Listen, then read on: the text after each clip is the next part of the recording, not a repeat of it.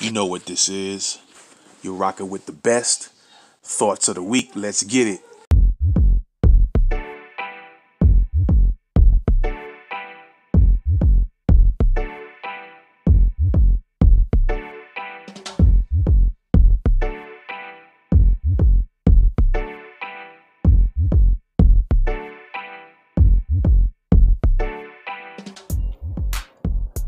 What's going on, everybody? Welcome to Thoughts of the Week podcast. Today, I'm going to show you guys a video that I took. You guys know that a lot of new developing situations have occurred, which includes schools kind of shutting down for a couple of weeks or longer, right? And so there are a lot of adjustments to be made. Now, before I get into the video, I definitely want to say that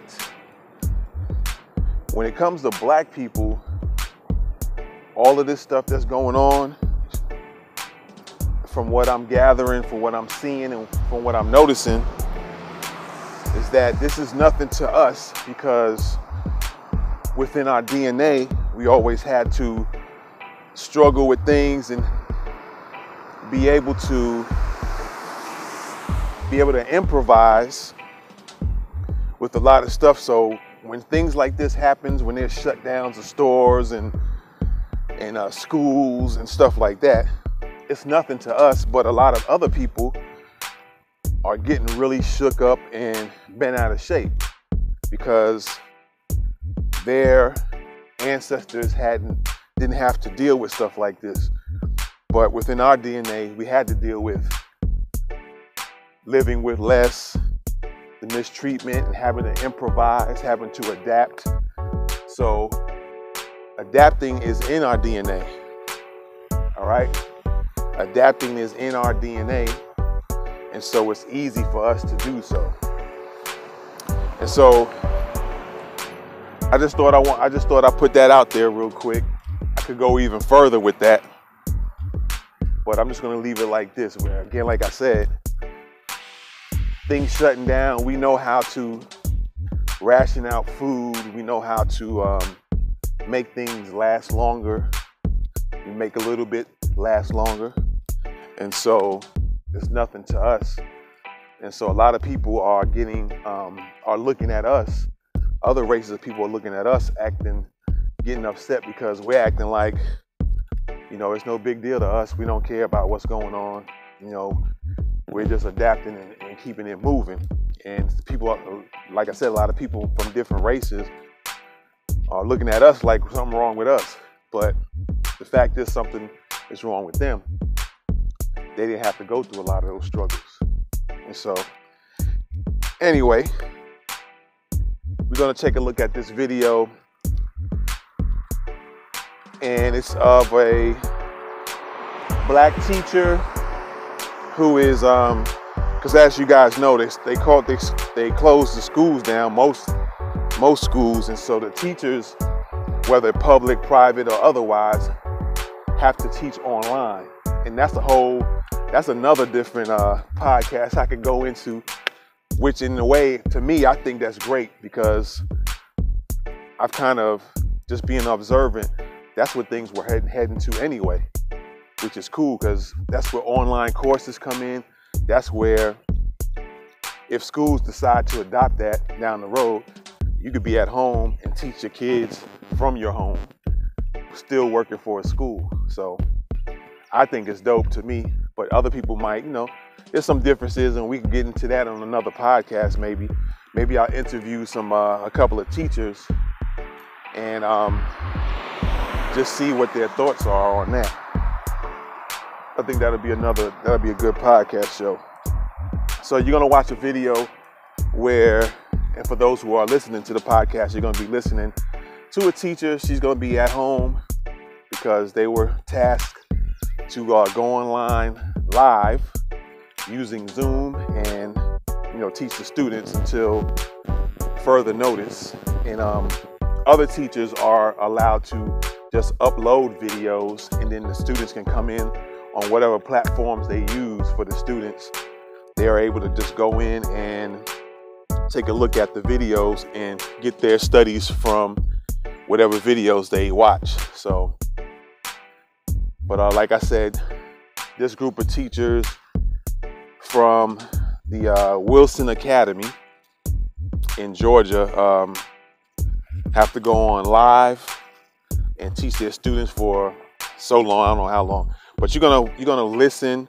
For those who are listening to the podcast, some of you are gonna watch it.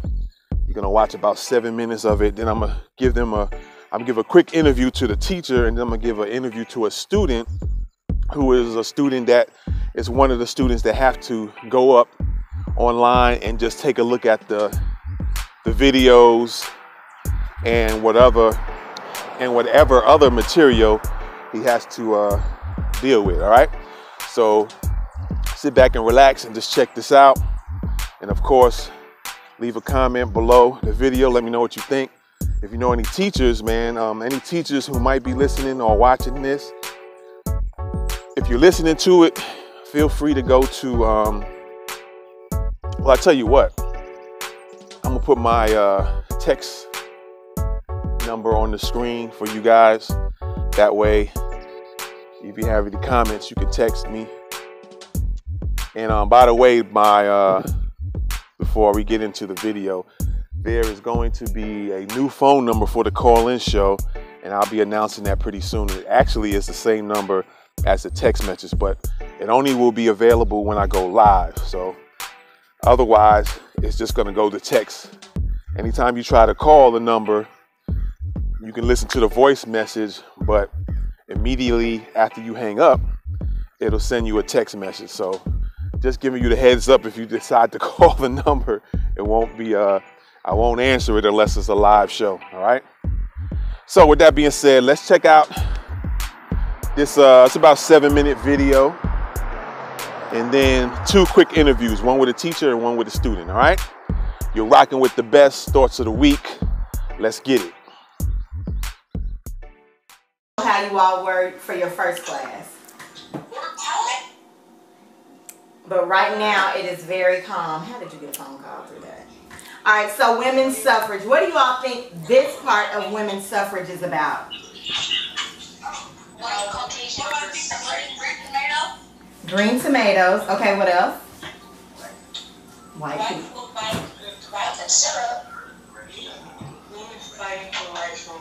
Which right were we fighting for this time? This one is a specific right. Pancakes are really good. Voting. How'd you know, Maya? Huh? Very good. This one is for voting. So these women went through, it started in 1848. No, Steven's in the wrong class. Steven's in the wrong class.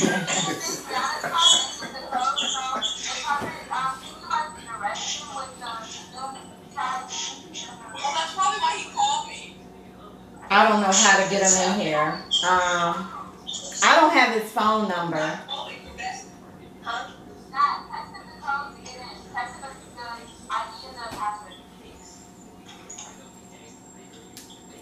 Sorry, Steven. All right, I'm gonna keep going, and I'll catch up with Steven. So this movement started because women in the 1848s, and it was beyond, even before then. This is just when they got their voice strong enough to kind of be heard. So they were just tired of being looked down on socially. They were tired of getting looked down on economically and politically. So they basically wanted a voice. They wanted a vote to have a higher paying job instead of working in the factories. They were tired of staying at home, keeping the babies, and cooking. So they wanted to vote because they wanted to start being like in the government. You know, vote for me. I can do this for the women. I can do that for the women. So that's what this women's suffrage was basically about, the right to vote. Now you have 4 women that are like your activists, your reformers. What's the one? What's her name? What's that little white woman? This is always advertising. What is her name? Which one? Susan B. Susan B. Anthony. Susan B. Anthony. Supposed to let them guess that. She might be your different activist. And we'll talk about, well, as you do your work today, you'll kind of find out why Susan B. was different than Lucretia Mott, Lucy Stone, and Elizabeth Cady Stanton. So first of all, these women, huh? Everyone's breaking up. Maybe it's just my fault. Okay, I'll be quiet. No, the top of your Android is breaking up. Ooh, Kara. Shots fired. Shots fired. Bang, bang. They talking about my Android. You're so mean. Y'all mean. That's why I'm trying to talk very slowly. Yes, Natalia. What? Yeah, I saw your hand raised. Yes. Never mind. Your hand was raised. Never mind, Natalia. So anyway, when you do your further investigation today, I want you to find out what the significance was with Seneca Falls Convention. Somebody else has their hand raised. Let me see who these hands are. I have no idea. Don't repeat whatever you said. London, yes, baby. You said Seneca, how do you spell that? Seneca. I wish I could share this. I don't know how. It's in your Google Classroom, so it's in your notes. Seneca Falls Convention.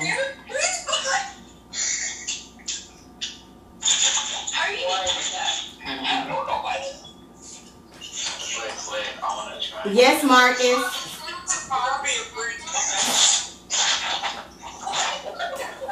I'm tired and I'm tired of these lessons. How are y'all doing that? I want to know. I need some background. Who is raising? Yes, Maya. You know what? Y'all don't want any questions. Y'all just raising your hands. Okay, the four ladies are Susan B. Anthony, Lucretia Mott, Lucretia,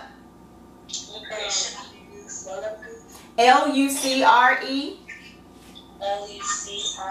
TIA.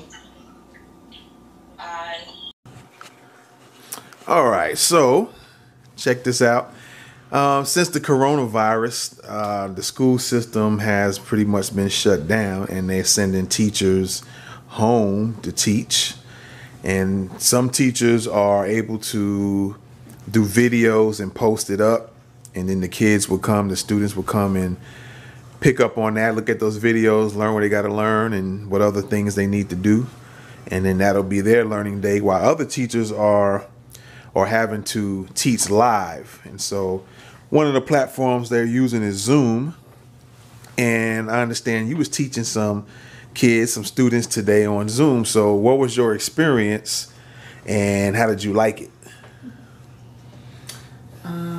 My first time using it, so I was a little nervous, but after my first class, which was at 8:15, kids are very savvy when it comes to technical issues, but they were savvy. We got through it. I kind of learned from them some things as well, but it was fine. I enjoyed it. I could do this for a living. Okay. So you actually like this particular way of teaching? Would you like to do it live, or would you prefer making videos and then posting it up for the students, or would you do like a combination of the two? Combination of the two. I would still prefer to make my video and put it up because you don't have as many interruptions. Because when you're live and you have 18, 14 through 18-year-olds, it's a lot of interruptions. So when I pre-record it, it's no interruptions, and then they can go back and see it as many times as they want to. Whereas you're live, it's one time. If you miss it, then they have to contact me, or it's just too many interruptions when it's live. Right. All right. Well, we appreciate your interview, and we're going to show a little bit of footage of you actually doing your thing in action. And we appreciate your interview. Thank you. Have a great day, sir. All right. What's your last name? Mott. Mott. Yes. Lucy Stone. Lucy Stone. How do you spell Lucy? With the Y or an I? I'm not playing with Where's you. Aaron?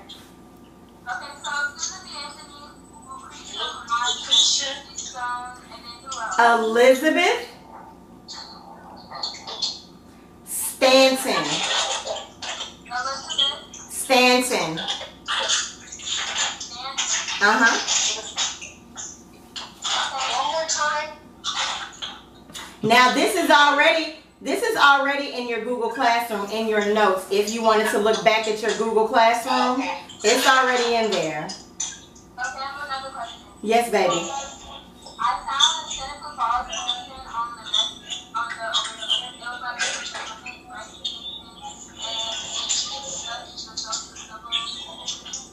Yes, so those 4 women that we just talked about, those were like your strong leaders to help lead the other women to like conventions, to marches, to things like that. And yes, they did go to Seneca Falls in New York. We're just supposed to write those questions down? Yes. Okay. Hi. Hi. Now, I don't know what these people have to be doing. this is what you are going to do. This is what you are responsible today after you get out of this classroom. This is what I want today from you all about 4 o'clock.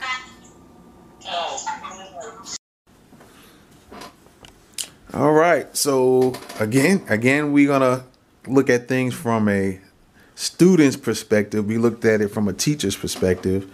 Now we're gonna look at it from a student's perspective. All right. So I got a few questions for you, man, for this interview. And one of them is, since you have to do schoolwork from home, how do you like the schoolwork from home compared to going to school? Well, doing schoolwork at home, I can stay in my clothes that I slept in. I can be more comfortable.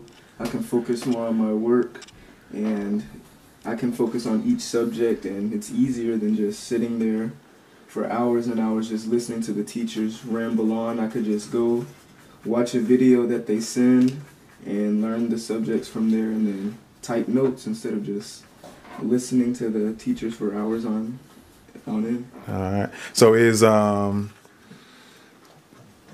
every class on here? Are you learning from every class, or only specific classes are putting up? Every class is on here that I have to take is on here. All right. So now let me ask you this: Would you want to be at home, since you like it better to be at home and learning this way?